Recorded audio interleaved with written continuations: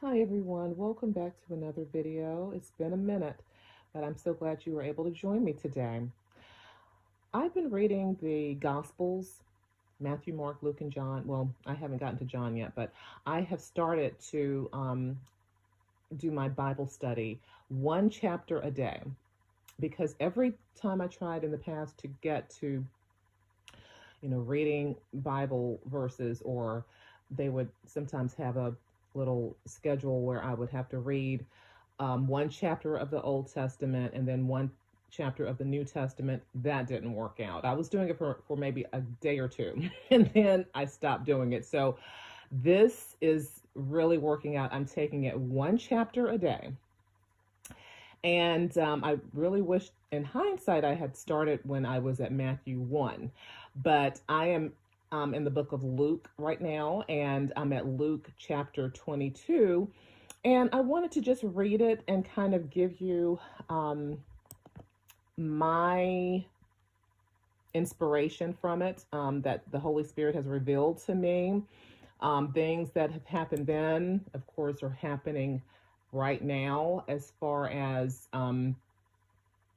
people being among you but not being with you in spirit. There's no solidarity, even though there are people who are in your presence surrounding you daily. And this really caught my eye. I just said, this is really why the state of the world will remain the way it is until Jesus returns. But I will start reading, and I will expound later. Okay, so chapter 22, this is Luke chapter 22 and verse 1. Now the feast of unleavened bread drew nigh, which is called the Passover. And the chief priests and scribes sought how they might kill him, for they feared the people. I'm going to stop right there just because we have to note that the chief priests and the scribes, the chief priests, of course, in the church, the priests in the synagogues, okay, and the scribes were the writers of the Old Testament, of the scriptures. They interpreted and translated scriptures, the laws. They were the people responsible for that. Now, they are acting as though they are what? A mob, a mafia. Because they are trying to put a hit out on Jesus. They were constantly conspiring, constantly plotting how they might kill him, but for fear of the people. You see, they feared the people. And I'm going to come back to that a little later about how important the people, being together, of the people, by the people, for the people. If the people can come together, we're a force to be reckoned with. Okay? So, moving on to verse 3. Then entered Satan into Judah, named or surnamed Iscariot. Let me reread. Then entered Satan into Judas, surnamed Iscariot, being of the number of the 12. Now, as we know, Judas, one of the 12 disciples who betrayed Jesus. So, even though he walked with Jesus, his heart was far from him, correct? For him to be able to, for the devil, first of all, to be able to enter into him. Because when you're possessed by the devil, that means that you don't have any Holy Spirit in you to fight or resist it, okay? You have to lend yourself to that spirit, that deity, or not deity, but that spirit, that evil spirit. He's not deity, he's an evil spirit, so forgive me, that was a misspeak. And so, yes, Judas was already in his mind, in his heart, against Jesus. So this was easy, very easy for the devil, Satan, to enter into him, okay? Okay, so verse 4, and he went his way and communed with the chief priests and captains how he might betray him unto them.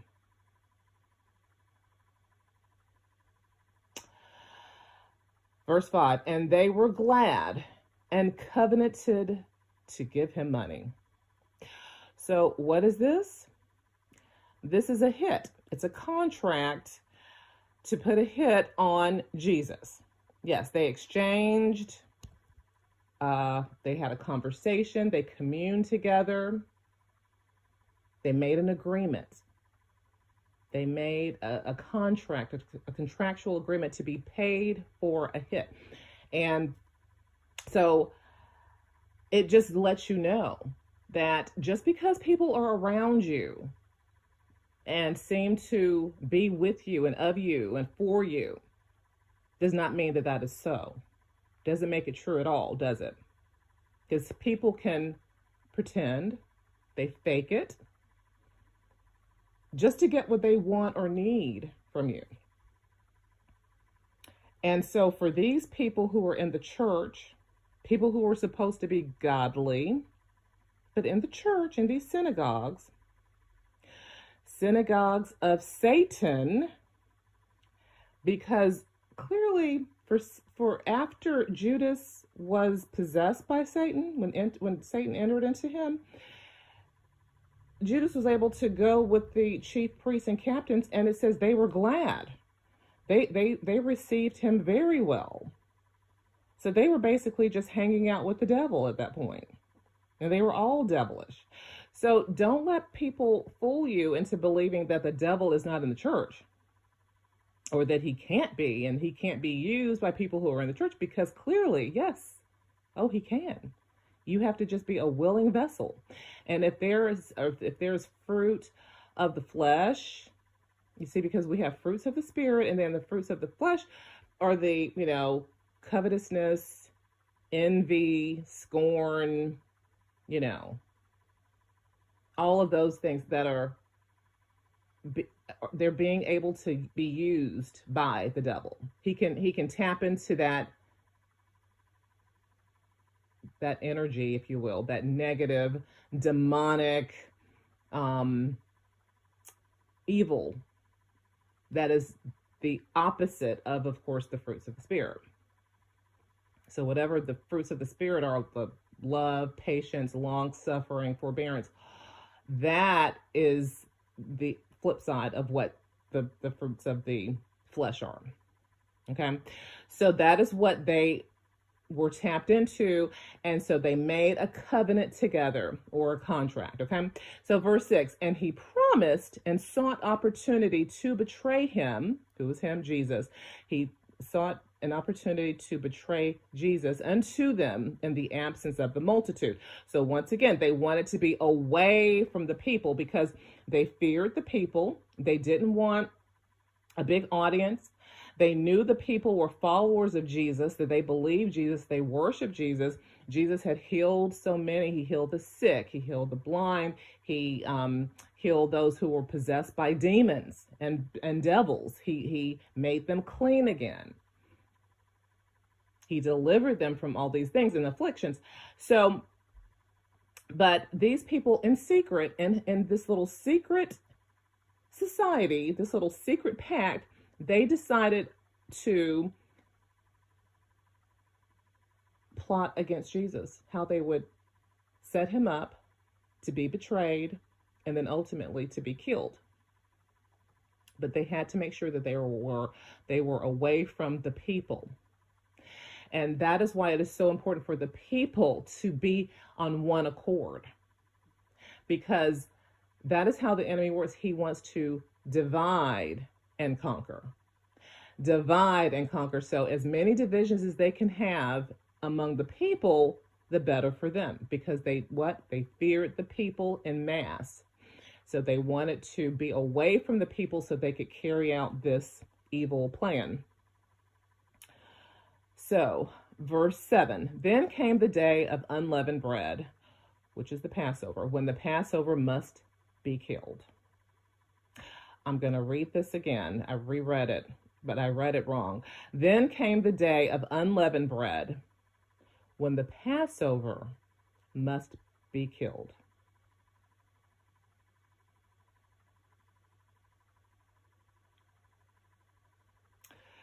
So the Passover, of course, originated from the Old Testament when Moses went to Pharaoh and told him, let my people go. The Lord by God said to let his people go.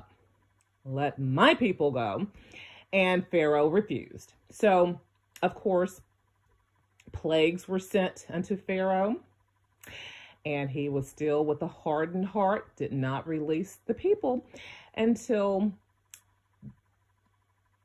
the people were told. So Moses told the people, put lamb's blood over your doorpost, and the angel of death will pass over your house. And any door that did not have that blood on the doorpost, the angel of death went inside and killed the firstborn child. So, first of all, obedience to God. The blood saves. And anyone without the blood were judged and were dealt with, had a curse on them. Okay? And so that is where the Passover came from. And of course, when the children of Israel were leaving, they didn't have time to put yeast and let the bread rise. They just he said, make it unleavened, the flat bread, sort of like pita bread. Just make it like that, so that for your journey. Because clearly after the firstborn died, the firstborn children died, that was the straw that broke the camel's back. Pharaoh released the people. He said, let them depart. But then, of course, we know the story that they still came back after the people, and then they died in the Red Sea. But so getting back to this,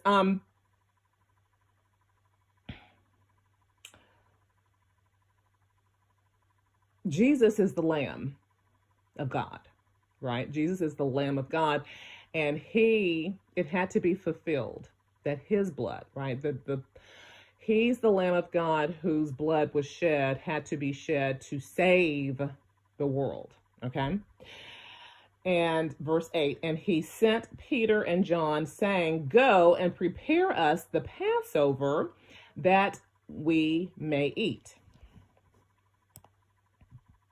And they said unto him, where wilt thou that we prepare? So where do you want us to go prepare you, or prepare a place for us? Where should we go? Which spot, in other words?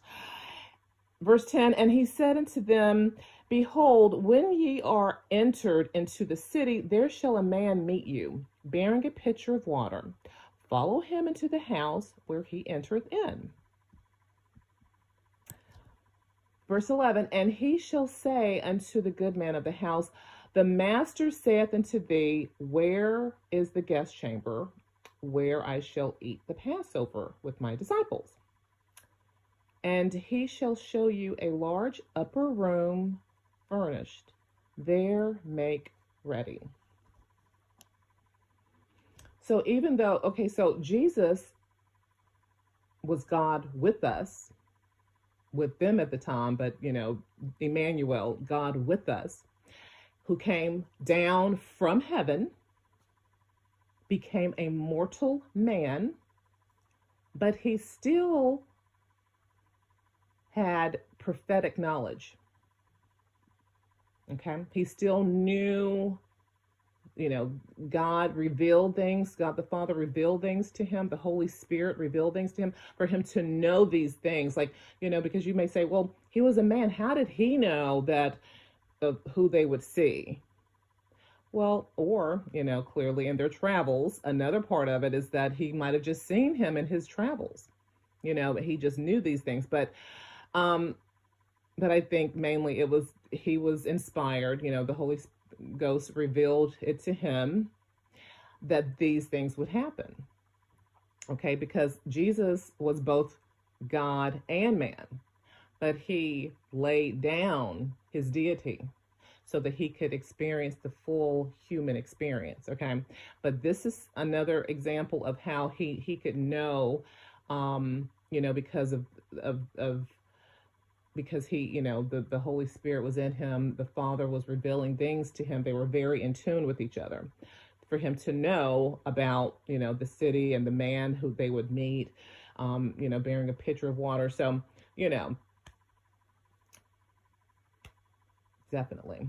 And so verse 11, and he shall say unto the goodman of the house, the master saith unto thee, where is the guest chamber where I shall eat the Passover with my disciples? And he shall show you a large upper room furnished there, make ready. And they went and found as he had said unto them, and they made ready the Passover. So, of course, by faith, by obedience, they took him at his word, and they found it as he had said unto them. Just obviously more confirmation. Now, by this point, they had seen him raise the dead, heal the sick, heal the blind, the woman with the issue of blood. They had seen him, cast out devils and demons and make people clean. So, yeah. So this, was probably just yet another, just confirmation, constantly confirmation of who Jesus was /is, shall I say. And he shall show you a large, okay, I read that. And so verse 14, and when the hour was come, he sat down, and the 12 apostles with him. And he said unto them, with desire, I have desired to eat this Passover with you before I suffer. Knowing what was to come, knowing that was the point of him coming from heaven, down from heaven, to become a man so that he could teach, preach, and to be the sacrificial lamb of God. So it says, verse 16, for I say unto you, I will not any more eat thereof until it be fulfilled in the kingdom of God. And he took the cup and gave thanks and said, take this and divide it among yourselves. Well, guess who that included? Judas. Yeah. As they were partaking in the Lord's Supper, Judas, who was about to eat it unworthily because what? Who was in him? Satan. Yeah, Satan was still in him. He was using him the whole time. But it says, and he took the cup and gave thanks and said, take this and divide it among yourselves. Verse 18, for I say unto you, I will not drink of the fruit of the vine until the kingdom of God shall come. And he took bread and gave thanks and brake it and gave it unto them, saying, this is my body, which is given for you. This do in remembrance of me. Verse 20, likewise also the cup after supper, saying, this cup is the New Testament in my blood, which is shed for you. Verse 21, but behold, the hand of him that betrayeth me is with me on the table. So Jesus is like, okay, yes, I know things. You've seen me in action. You've seen what I know, what I've taught. And don't think this is any different. So he was calling out the one who was going to betray him, right? When he said, but behold, the hand of him that betrayeth me is with me on the table. Verse 22. And truly the Son of Man goeth as it was determined, but woe unto that man by whom he is betrayed. Wow, that's powerful. Because some people think, this person is meek. This person is, they forgive, they love, they pray, they heal. They take that as weakness according to the world standards, which the fruits of the flesh, which is to take, to kill, steal, destroy, basically Satan's children. So, or children of the devil. So yeah, to them, they think, oh, you're a pushover. This is going to be easy. But Jesus was just basically laying on, yes, I know what's ahead of me. I already understand my fate. But just know this. Yes, I'm going to do what my Father wants me to do, but woe unto that man by whom he is betrayed. Praise God. Now, trust.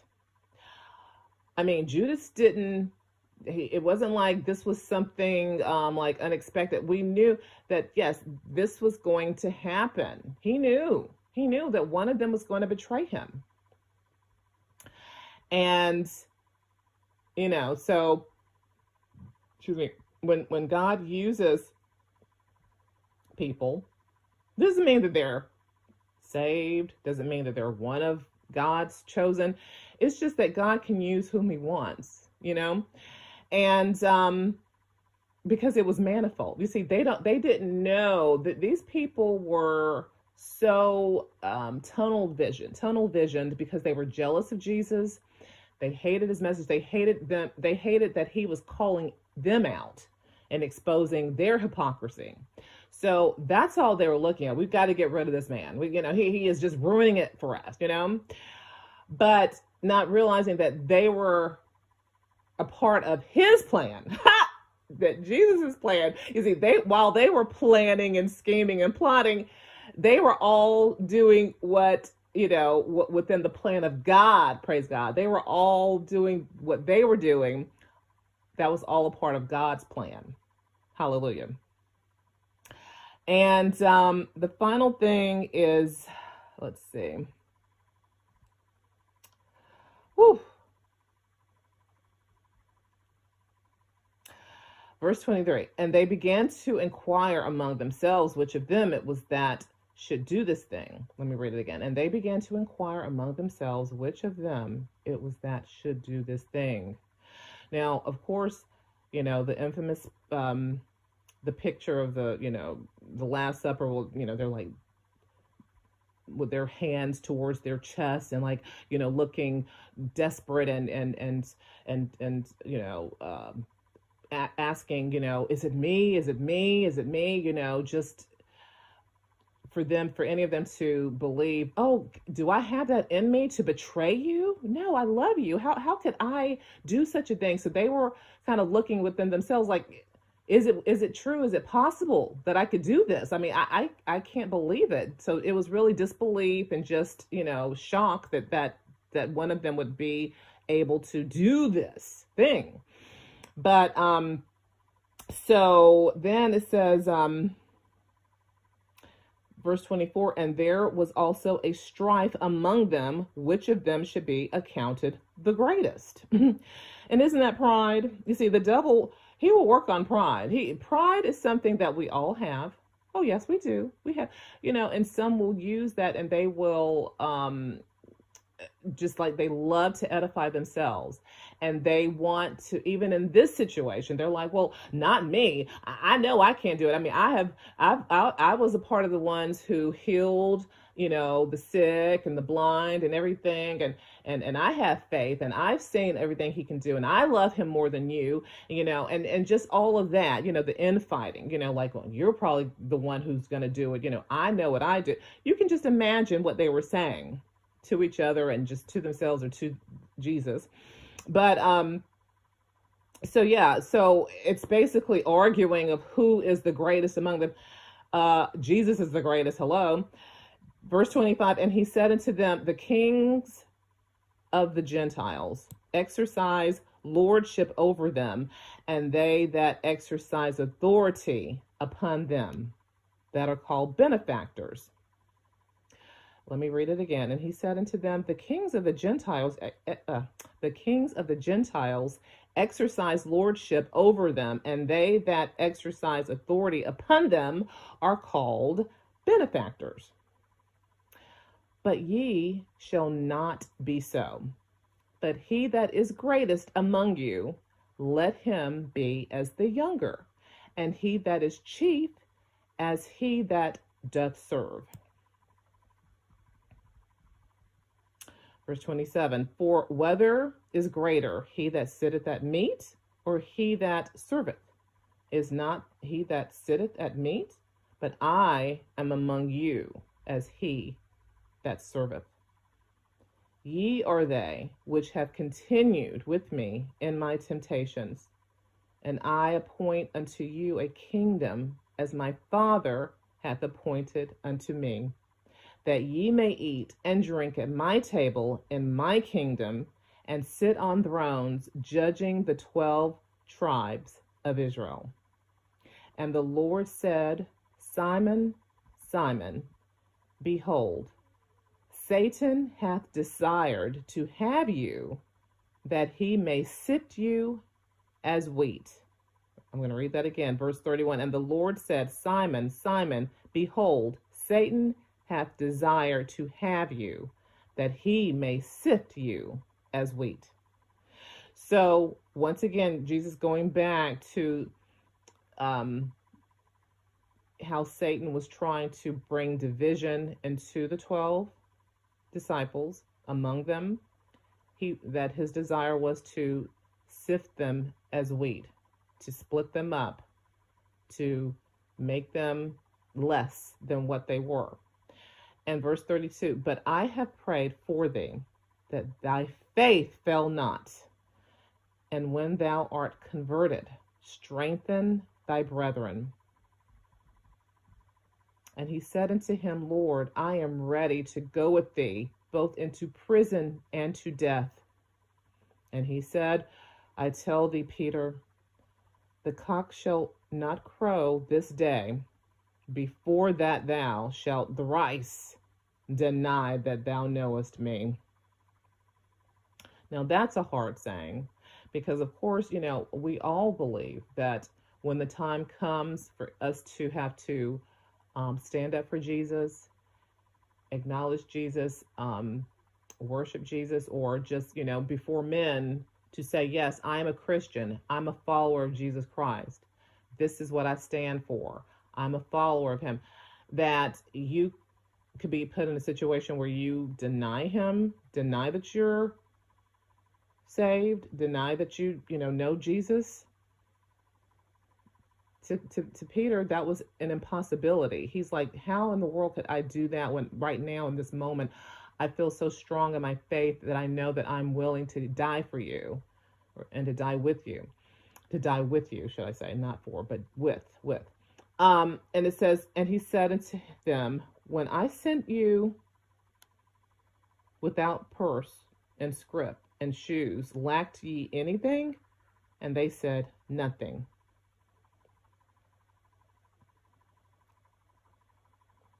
Then said he unto them, but now he that hath a purse, let him take it, and likewise his scrip, and he that hath no sword, let him sell his garment, and buy one. For I say unto you that this that is written must yet be accomplished in me. And he was reckoned among the transgressors, for the things concerning me have an end. And they said, Lord, behold, there are 2 swords. And he said unto them, it is enough. So they took swords. So they were equipped. They were carrying, weapons. So they had weapons with them. They were able to get their purse, their money. They were able to take whatever they needed, their equipment, or just the things that they needed to take with them on the trip. And he said, he that hath no sword, buy one. Sell his garment and buy one. So get your swords. Have your swords ready. So they said, oh, here are 2 swords. And he said unto them, it is enough. And he came out and went, as he was wont, to the Mount of Olives, and his disciples also followed him. And when he was at the place, he said unto them, pray that ye enter not into temptation. And he was withdrawn from them about a stone's cast, and kneeled down and prayed, saying, Father, if thou be willing, remove this cup from me. Nevertheless, not my will, but thine be done. And there appeared an angel unto him from heaven, strengthening him.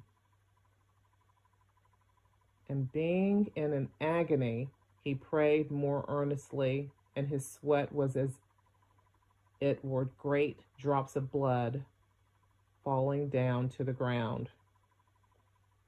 And when he rose up from prayer and was come to his disciples, he found them sleeping for sorrow. And said unto them, Why sleep ye? Rise and pray, lest ye enter into temptation. And while he yet spake,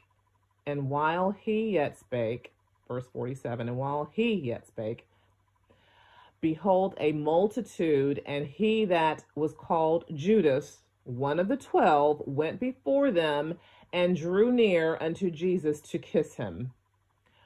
But Jesus said unto him, Judas, betrayest thou the Son of Man with a kiss?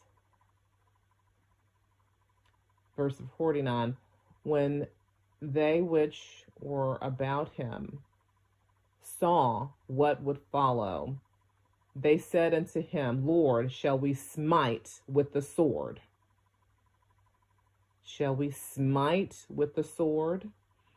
And one of them smote the servant of the high priest and cut off his right ear. And Jesus answered and said, Suffer ye thus far. And he touched his ear and healed him.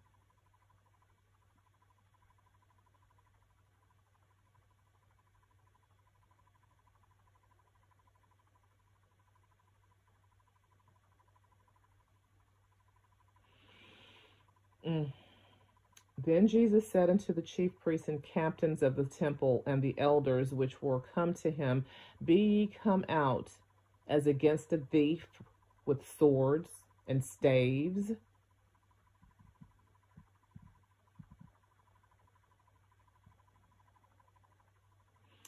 Verse 53, When I was daily with you in the temple, ye stretched forth no hands against me. But this is it, verse 53, I'm sorry. When I was daily with you in the temple, ye stretched forth no hands against me. But this is your hour and the power of darkness. So once again, Jesus going back to, yes, I know this is Satan's moment. Okay. You are children of the devil. Judas is a child of the devil. And this is Satan's moment, his hour. Okay. Yeah. The power of darkness. This is just your only chance right now.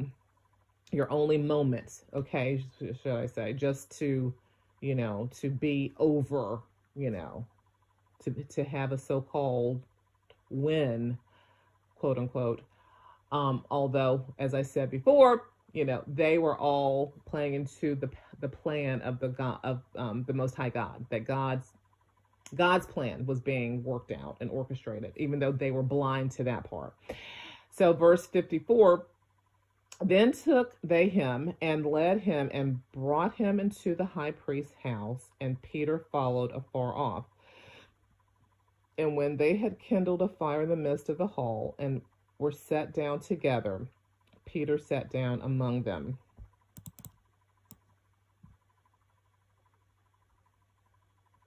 But a certain maid beheld him as he sat by the fire, and earnestly looked upon him, and said, This man was also with him. And he denied him, saying, he denied Jesus, saying, Woman, I know him not. And after a little while, another saw him and said, Thou art also of them. And Peter said, Man, I am not. You can imagine, of course, it was like, man, I am not. I am not.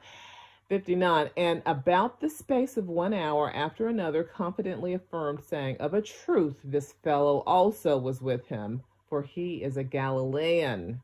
And Peter said, man, I know not what thou sayest. And immediately, while he yet spake, the cock crew. The cock crew, which is crowed, of course.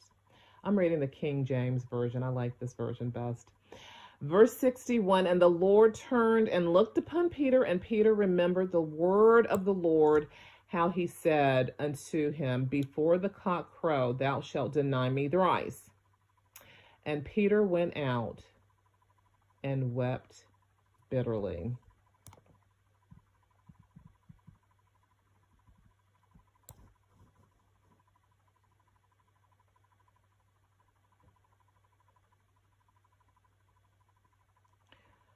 Because I would say human nature takes over when we're up against a wall, when we're basically surrounded by enemies, and when someone wants you to take a stand that is an opposition of the majority, you know. So similar to the chief priests and scribes, Peter feared the people, but he also feared the army, you know, the soldiers, because what he felt in that upper room, everyone felt the love, the strength. They did not believe that it was possible for any of them to be able to betray Jesus, definitely not to deny him. But as we see, Peter, who followed Jesus the most and who was asked to go, you know, he was separated from the other 12, and, you know, he was one of the few, but among with also James and John, the brothers, who were able to go with Jesus, you know, during his transfiguration, and to see that, and for him to be able to see all that he saw and to experience all things, but to be the one to deny Jesus. So that is definitely something that we need to remember, that we have to stay in the Word of God, in season, out of season. We have to know the Word of God, be steadfast and movable. Even Jesus was praying, saying, if this is, Lord, if it's possible for this cup to pass from me, please let it pass from me. But he also said, not my will, but your will. So to the Father, he was saying, your will be done. So that is what we have to pray for today, in these days, these last and evil days, for God's strength, because we cannot by our own might, our own strength, do anything. It is only in the strength of Jesus. The Father gives us that through Jesus, and we have to pray, he says to pray without ceasing. Watch and pray. And even though Satan's dominion is for a short while, he has his hour, you know, there will be an hour that he's allowed to have, but it is all a part of God's master plan. Praise God. I'm going to end here today. Thank you so much for joining me, and I hope to be able to read more scriptures and verses in the future. But this really did touch me today, because you know, it's something that we're all going through with, you know, the elections coming up, wars, rumors of wars, earthquakes in diverse places, just everything that seems to be going awry with the world. You know, people who just every aspect, from every corner of the world, we are seeing all of these different things happening and unfolding at once. So we have to truly pray steadfastly and be immovable, and just have our faith in God, trust and believe him, in the mighty name of Jesus. Well, until the next time, guys, thank you so much for joining me, but I will see you soon. You take care.